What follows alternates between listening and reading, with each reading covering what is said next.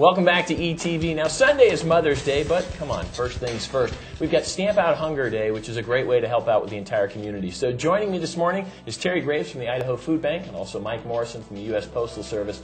Mike, tell us right off, what exactly is Stamp Out Hunger? Well, Brad, Stamp Out Hunger is a one-day food drive. It's actually the largest one-day food drive in the country that started 18 years ago back in the Midwest. Wow. And it's expanded to national.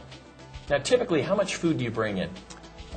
Typically, this year our goal is 250,000 pounds. Last year in the Treasure Valley we brought in 218,000 pounds. Wow, that's almost 250,000 pounds of food. Mm-hmm. That's pretty crazy. Now, you carry that all by yourself, right?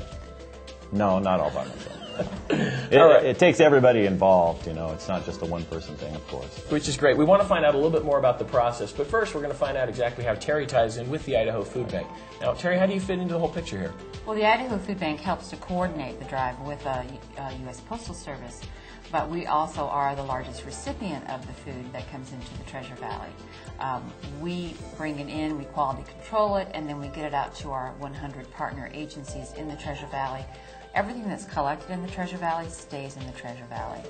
And this helps to restock the shelves at the Idaho Food Bank for the summer, which is our lean time. Wow, that's great. So all the actual food that comes in stays right here in the valley? It does. Perfect. Now, if someone wants to get involved with this, how exactly do they do that, Mike?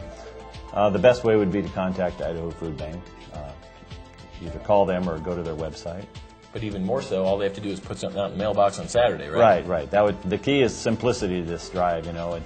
It's really easy. Before you do anything else that day, and there's always something going on in the Treasure Valley. Right. Just hang your food on the mailbox, or stick, if you're only given a few cans, put it in the box. Or if you want to give a lot, just stick it down at the bottom of the box or by your mailbox, and the carrier will pick it up. It's really simple. Now, you've partnered up with Winco on getting some bags out as well? Mm-hmm. Yes, Winco, we'd like to thank them for the bags.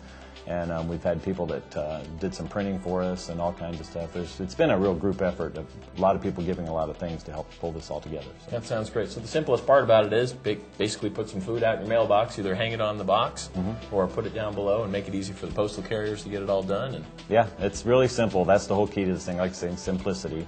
You put the food out and we come along and pick it up, and that's all there is to it. And donating could never be easier. So more information is available at IdahoFoodBank.org, or they can call me at the Idaho Food Bank 336-9643. Great.